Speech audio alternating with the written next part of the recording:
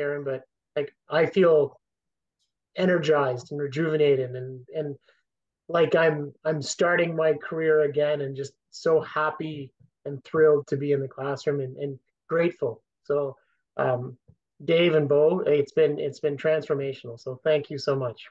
We are so blessed. Wondering about nature, wondering about the world, wondering about themselves, and like thinking and testing, like thinking and questioning, maybe even more than testing, because we've had way more questions than we've been able to test. They're so used to sitting back and maybe being fed the information, but where this is really coming from them and being curious and grabbing their lab books, without me having to say it, is just, I don't know, it's really something to see that they're really taking ownership of this, and it's like it's their learning. And I feel much more confident not knowing everything, you know, Nice. not having the science background and being okay with that. Yeah. Going on. But I feel so much more regulated because I'm approaching it with such curiosity that the fact that he's disrupting my word wall or whatever isn't upsetting me, because I'm like, oh, that is so fascinating, Yeah. It is. But I think my big takeaway from my brain is the wonder and awe. Um, Mm.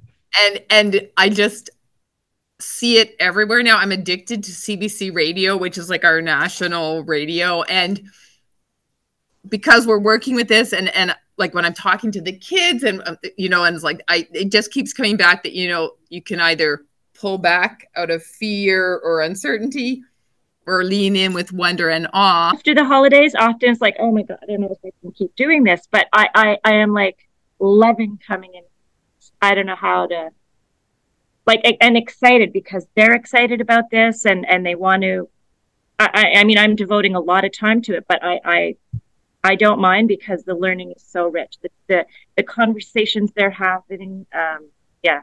Sometimes it's nice to slow down and kind of maybe go back to that kindergarten of the soul and just learn for the love of learning. The collaboration that you can get and the excitement for them, because now they're all wondering about this and they can't wait to see the and the students in the yard as well, right? They were um approaching my kids and saying, what was that all about, and when are we going to learn? Uh-huh.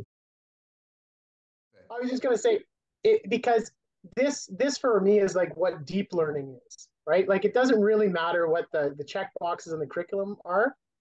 Like they're getting so much more of real science from doing this. And Yeah. when you tell them, oh, you should write that idea down. If you told them just to do a language assignment, you have some kids that'll write like one or two sentences because they don't care. And these same kids will write down pages and pages of their ideas.